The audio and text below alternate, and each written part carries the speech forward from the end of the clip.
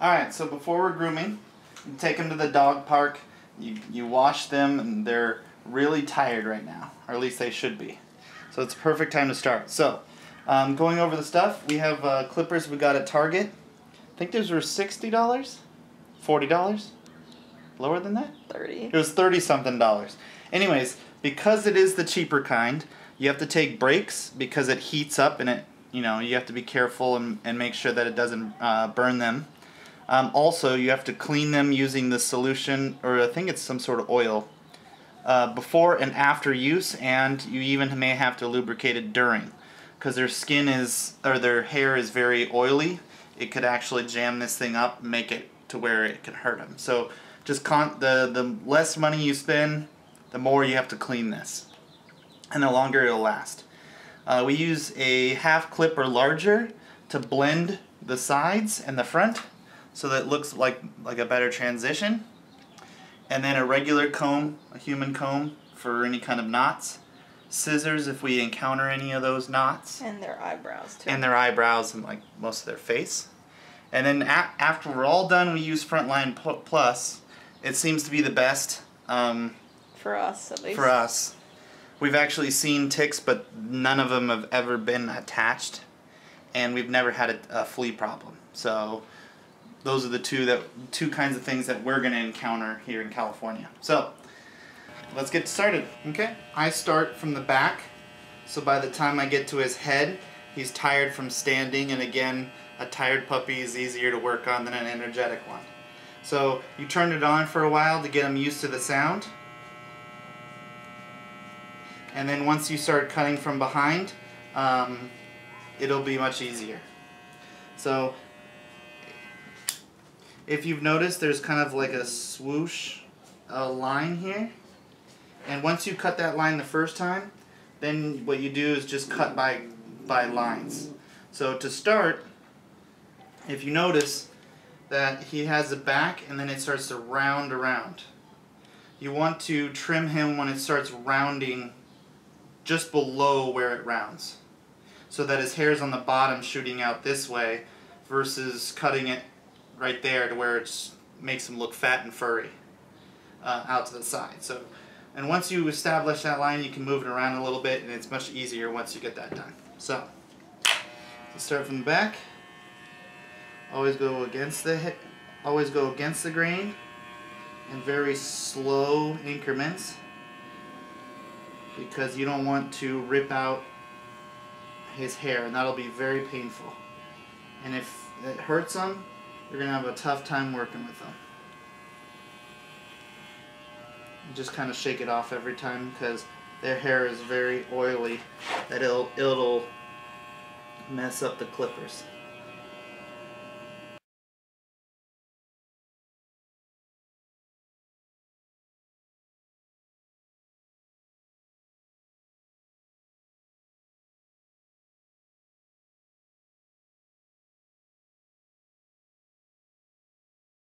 Be very careful of his butt, because you don't want to cut his butthole. I find it easier holding the tail up to kind of get the hair out of tension.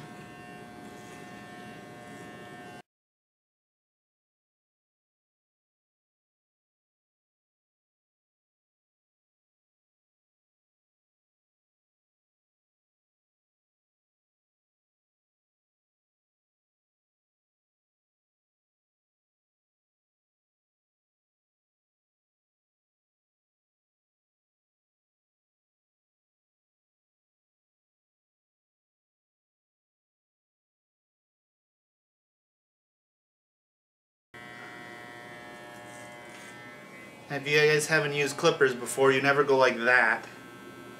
You go like this, because that will be kind of, these parts are kind of sharp and it'd be hurting them. So you do multiple passes like this to get the hair down. Don't go like this.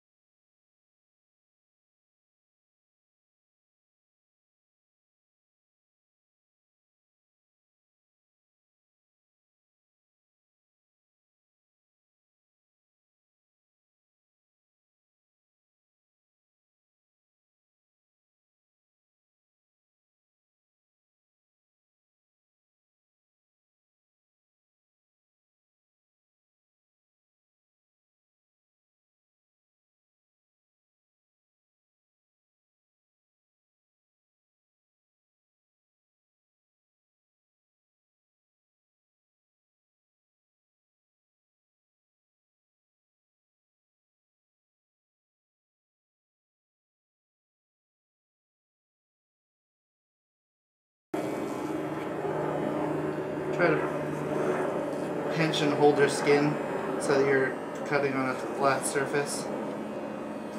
Because if you pinch it, it could get nicked in the clippers.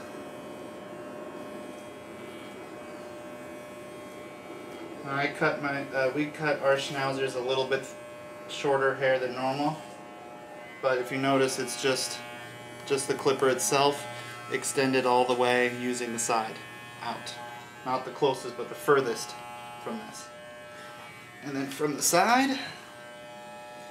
you just go straight down. Whoop, go straight down. You go straight down that line.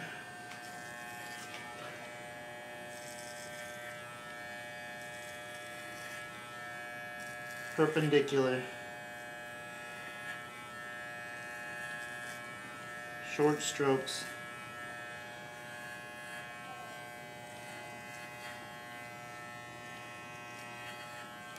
He may look kind of bushy now, but we'll come back and fix that.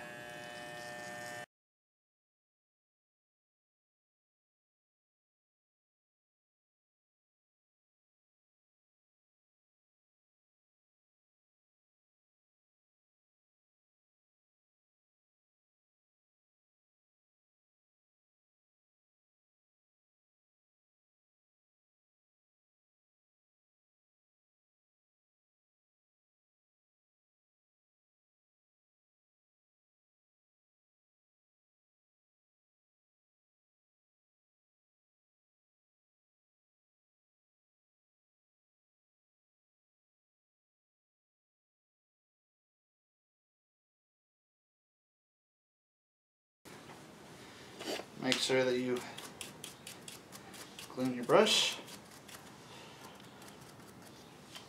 Add oil if needed, but this seems to be working pretty well right now.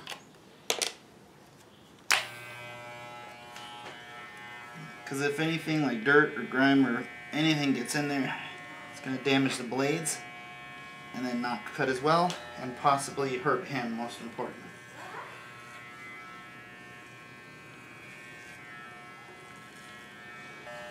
Now you're looking at the head and the neck. So by this time he's just tired, probably exhausted from standing here. So this is the perfect time to cut. Now the number one rule about cutting any Schnauzer head is you have to be extremely careful of the ears. Because once you nick their ears once or twice, they hate getting their hair cut. And then it's forever going to be a battle. So, lots of encouragement, even treats if necessary. Alright, so, can you hold his neck up? Now with his chest, a lot of people like to go straight across. I kind of like to do this little, not star pattern, but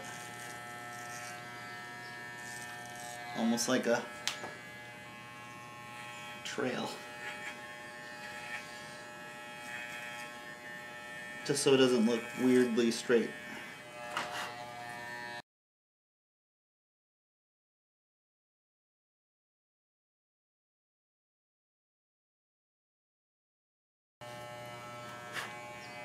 See how it goes straight, kind of over that and then down. So it doesn't look weird straight.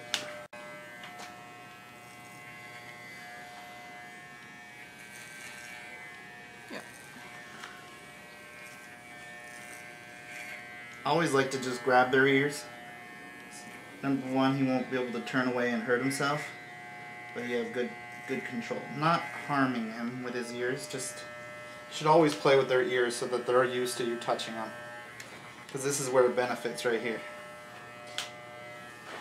Okay. Okay. Good boy. Good boy. Good boy. Good boy. You have to grab on or he's going to move it and chop his old beard off. It's okay. Good boy. Good boy. Good boy. He's fighting me, but I'm not letting him win because I don't want him to lose an eyebrow. It's okay. Stay. Stay. Good boy. Good boy. Yeah. boy. Good. Good boy. So if you notice, you trim straight up to just under the eye is usually how I measure it. And then try to take off a little bit of this right here. This part right here, just so that his face isn't big and round. See how his face kind of is chiseled? See, because a lot of Schnauzer faces are big and puffy. So if we take out the sides, you chisel it down. The ears are probably the most important thing on his entire body. So you desensitize it by just grabbing and pulling and just playing with his ears so he doesn't care that if this thing's touching it. So the important thing about an ear is that you always start from the base where his skull is and going out towards the tips. Because if you go the other way, you have a potential of getting the edge caught in this thing. Now, if you don't know his ears very well, there's a really weird flap on the front here that curls up like this always. And it's really hard to see, so you have to just really notice it. And it's kind of hard. I'll show you after we're done cutting it, but you'll know what I'm talking about.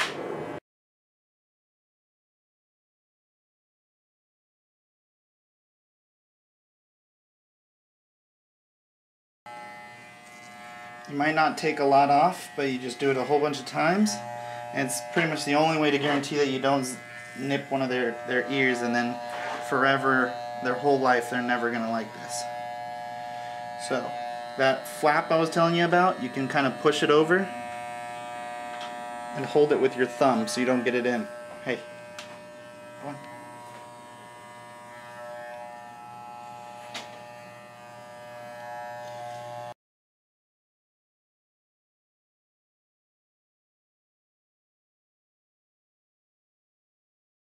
As you can see, he got really tired and he laid down, so he's been much easier to deal with. So I just went over the ears because you have to pass over them quite a bit. So this is, it's off, but just as an example, sit down. Sit down. Sit. Here you go. So as an example, you take his ear, you squeeze it between your hands so it flattens out, and you just go out to the edge, out to the edge. If you need to, you can start in the middle of the ear and go out to the edge this way. Now a couple things on this little guy, because every ear is different. But here's that flap I was telling you about. It's up like that all the time. So you have to be careful. If you were to go this way, you would cut his ear right along here, and you may even nick that off, which will traumatize him. Also, on the back of their ear, they have a flap. It's okay, baby.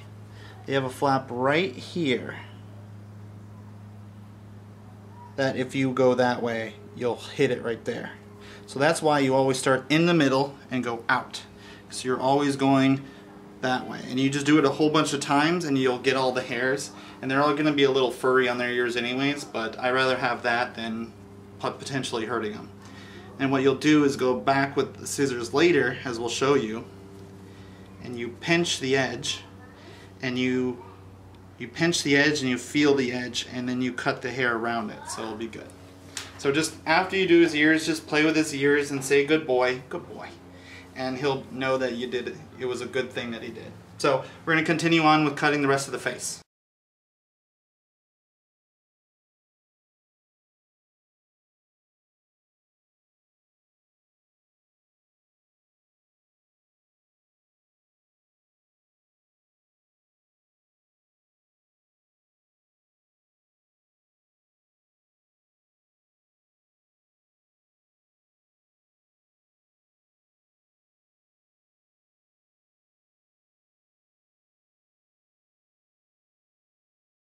You'll probably hear some louder cuts because you're cutting his what are they? Whiskers. Alright. Okay. Just clean up around his ear. You have to pull his ear back. There's some hair under there. Remember, very careful because he's got a lot of sensitive areas underneath his ears. How does he look? Got a piece right there. Okay.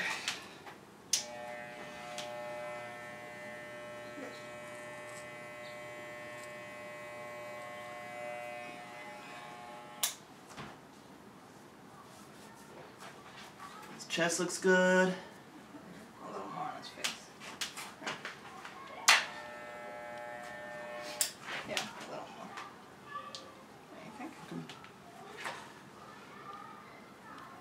Yeah, a little bit. Yeah.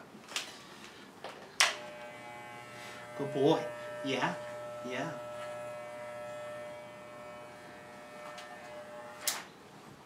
Good boy. Just rub them all over. Good boy.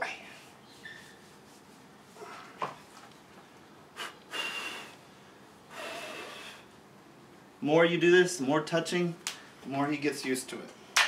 And by now he doesn't really care about anything because he's so exhausted. Get some dog park, some bath time. And now I've been standing here for like half an hour, 20 minutes. He just said, get it over with. Okay, so now, can you hand me the clip? So now this is where you use that clip. So you put, I usually use the largest. Right now we only have a half, but the concept is the same. Sorry baby, you gotta stand up. Alright, so what you do is you go to down motion, you do like a scooping.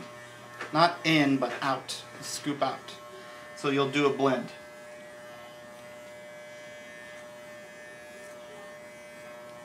Come on, come on.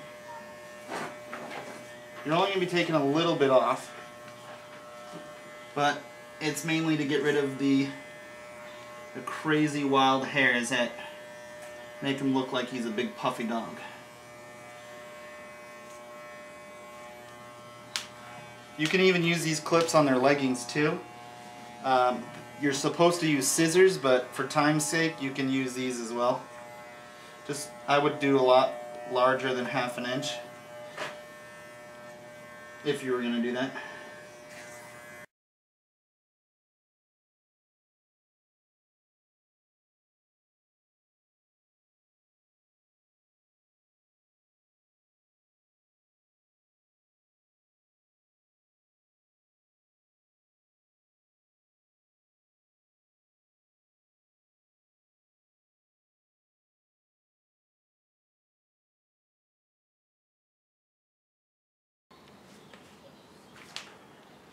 Okay, and lastly, we're going to trim this little area up so he doesn't piss on himself. And so this is just clean for when he lifts his legs and doesn't drag it into your house. So same clipper, be extremely careful because of heat, as well as this is kind of a sensitive area. And remember, if your dog's fixed, he has some extra skin because of If they're boys. If they're boys. Now what I do is, instead of like this, I go like that. So you're just taking that extra angle, just takes off most of it, and you're nowhere near the skin.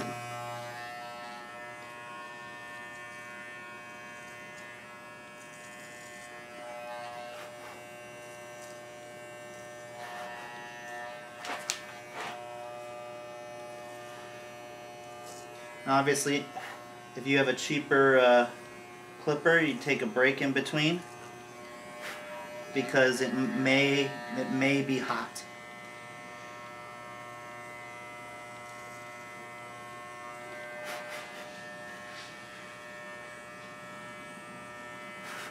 And the reason why I also angle up is because remember, he's got his nipples down here, so you don't want to hurt him.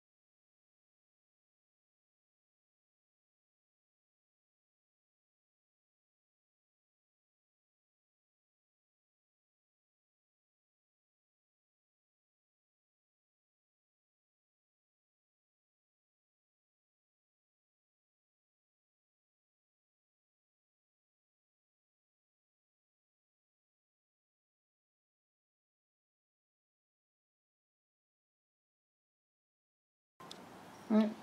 Next is the eyebrows.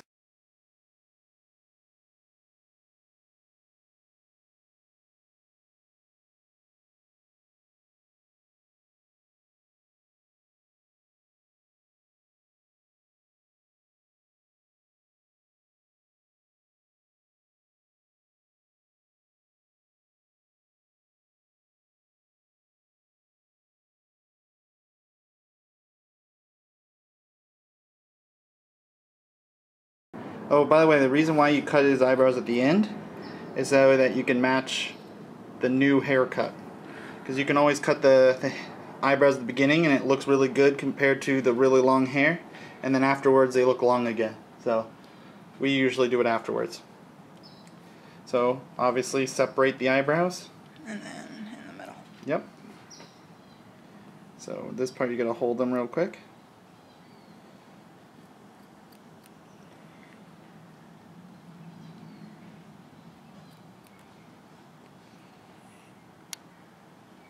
Everybody loves 2 eyebrows. Pretty good. Good boy. Yeah. Alright. And then we just do the other. Alright, we're going to do the other one off camera, and then we'll come back and show you the end result. Bolter. There you go. See? So you can look right at his eyes, because Schnauzers have such good personality in their eyes. And they're sneaky too. You can tell that they're looking at you when they need to. So that's the Schnauzer. What else we got to do with him?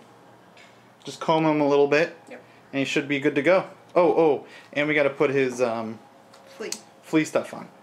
Oh yeah, actually a quick tip on combing. When you comb down and you feel a knot, can you do the grabbing of the hair on the other side?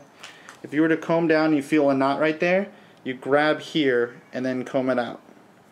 Because obviously you don't want to pull their hair out, and that hurts. So, but he looks good. That's how white you are. Good boy.